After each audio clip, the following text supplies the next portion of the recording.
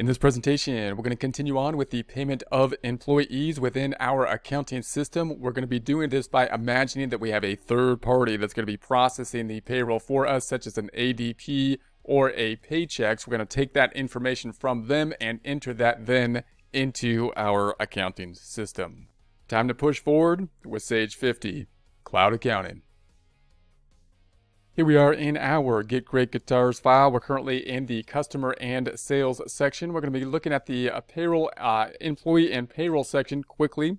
Note that in the past we talked about setting up the payroll within Sage. You can do so. It's typically going to be an added feature, and you'd want to talk to your representative as well as your accounting professionals to get advice on the payroll. Within our practice problem, because we don't want to be adding anything to the practice problem, we may look at payroll in a separate kind of course in and of itself for payroll. We are going to be imagining payroll is being done by a third party such as an ADP or a Paychex. We're taking that information, we're going to be entering it into our system. So last time we thought about the kind of reporting that could happen and be provided to us, and the kind of thinking about what is going to be done in our system and what might be done by like a third party, and how would we kind of deviate the tasks and what would be needed to be done between the two. So if we had someone else someone else that was doing like an ADP or a Paychex, then what we need from them typically, one of the things we're going to need is going to have the detailed information. So we would like them to be able to provide to the employee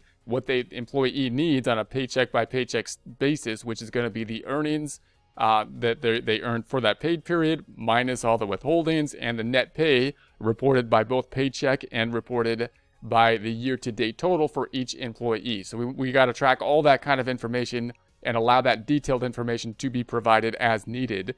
And then we're in our system, however, we really want to just make the financial statements right. So in our system, we need to make the financial statements right. So really, what we want is kind of like the journal entry. And we can think of the journal entry then in our system as basically the overall journal entry. Basically, as if you could think of it as if all the employees were one employee, and we could total up the entire thing and then just enter this into our system so the financial statements are right for the financial reporting. So if someone then came to us and we entered just the totals, we would say, yes, look, everything is right for the financial statement. But if the employee came in and say, I need information about my specific circumstance, we're going to say, go to ADP or Paychex, or we're going to go to ADP or Paychex to get that detailed information. While in our financial statements, we have the general overall information. Now, as we enter this into our system with that method, we want to think about, do we want the cash to tie out on a check-by-check basis? Because these checks are going to be coming out of our checking account. So do we need the cash to tie out so that we can more easily reconcile? In which case, we might want to break out the transactions on a journal entry by journal entry basis, employee by employee, or do we just want to enter one transaction and just be able to reconcile and make sure that everything ties out to the lump sum that's going to be coming out of our payroll account? So we're going to, in this system, I'm going to put in two transactions by employee so we get to the net checks that will come out, so we can then look at the bank reconciliation more easily. And then we'll enter the second one with a journal entry down below. So that's what we're going to do now. We're going to enter this into the system. Let's go back over to the Sage then. And I'm going to go to do this into the vendor section. I'm just going to make a check. So we're in the vendor section. The first two I'm going to make a check because the checking account is going down. Therefore, the money out form is probably the easiest form to use. So I'm just going to make a check for it. And we're going to say that these are going to be our two employees. Now I'm going to set them up in essence as a vendor rather than basically an employee. I'd like to track the information, but I'm not running the payroll through Sage. So therefore, I'm going to put them in basically as a vendor here. So I'm going to add another vendor. I'm going to say new, and we'll add the vendor. And so I'm just going to put, this is going to be Adam, and there's the name there. We probably would want all their contact information, but I'm going to put the minimum information now. Now the vendor type, you might want to add like employee or something like that in a type. 1099, no, we're not going to 1099 them. That's going to be something that hopefully ADP will help us with a W-2 for. And then this is going to be going to the wages expense. That's what we want. So I'll keep that as wages expense as the default, although we'll probably have to have a split account when we record it. So that would be the default account whenever going to this particular vendor, which is basically an employee. So I'm going to then say save. Let's save that up top. And then let's close this up top. And then let's choose that new employee, which was, I forgot his name. I forgot our employee's name. Adam. That's Adam. How could you forget Adam? Such a good guy. So we're going to be going through here and saying that, now we might want to put like it's an electronic transfer, because again, we can use an electronic transfer even though we're using the money out form. Right? And then I'm going to say that the date is going to be 013020. And the amount that's going to be coming out of the paycheck is going to be the net check. So that's going to be the 353933. So it's going to be 3539.33. And then we can't just be putting the other side to wages, however, because part of it, we need to have two accounts that are going to be affected here. So if I go back on over, we know that this amount came out of the checking account, but the payroll expenses for the gross pay. So I need to record wages expense. I'll report the gross pay, which is the 4583.33. So I'm going to say, all right, this needs to be the gross pay, 4583.33. And then the other one's going to go to a liability account, some kind of payroll liability account. So let's see what they have here for us. I'm looking for, current liabilities. Now they broke it out into federal payroll tax payable, then FUTA, state, SUTA. These are all payroll tax liability accounts.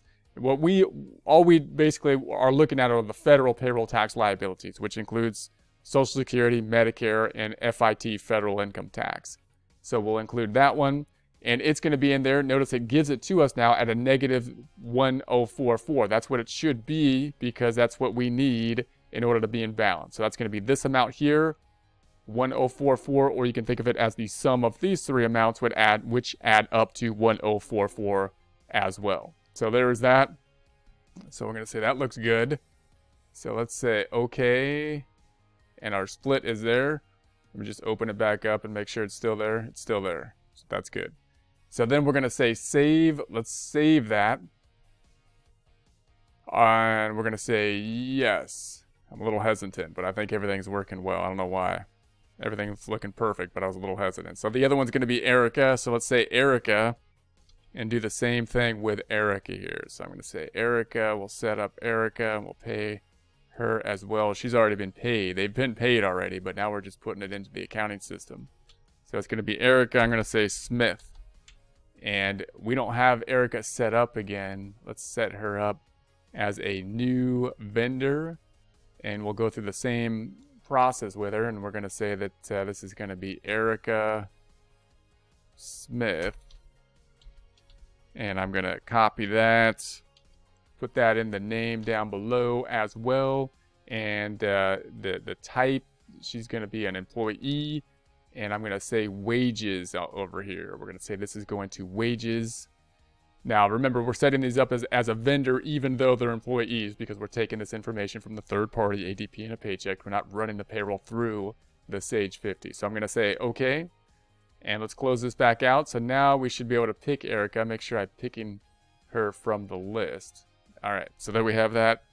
And then I'm going to say this is an electronic for 11. That looks good. Cash, good. Then the amount that's coming out of the checking account is going to be for the amount of the net check. That's how much is she's actually getting, even though she earned 800 because the Fed took 170 from her.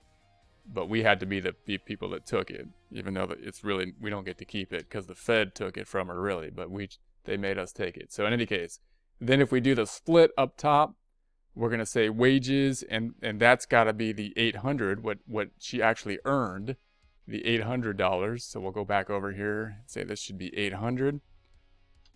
And then the other side is going to be going to that liability account. So we're looking for that liability. And we're picking up the federal payroll tax payable. So federal payroll taxes payable. That's the one. That's the 170. They're giving it to us because that's what needs to be done to be in balance, right? So that's what needs to be done. That's going to be these three items, which add up to the 170, or we can see it in journal entry format down here. All right, so then let's close that back out and let's say okay so that it saves. Let's check it one more time. I like to check it one more time just to make sure it didn't disappear. So there it is.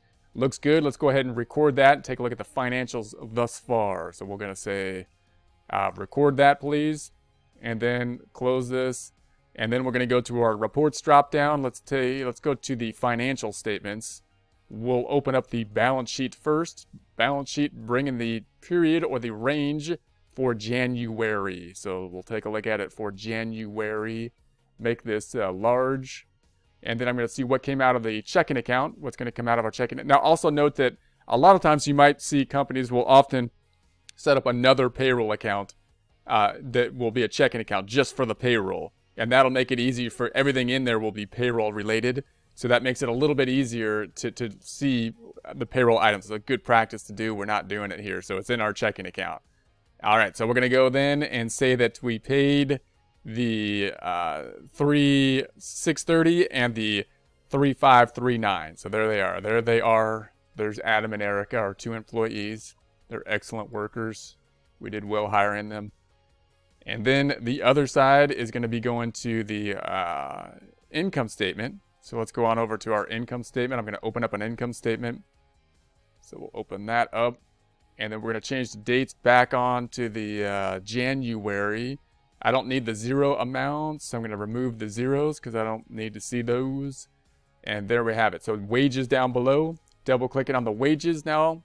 There's our wages. There's our two amounts of the wages. Note those are the gross pay. Not the net pay, the expenses, the gross pay. The difference between the gross pay and the net pay, what we saw in the cash and what we now see in the expense accounts, is what we took from them. But we had to. It's not our fault. Like, we took it because the Fed wants it and they made us take it. So it's a liability. So we owe it. So if we go then down to the liabilities, then it's going to be the federal payroll tax payable. Double clicking on the federal payroll tax payable. And there's the credits, the 2 amounts that were taken out of the paychecks that we now need to pay for the Fed.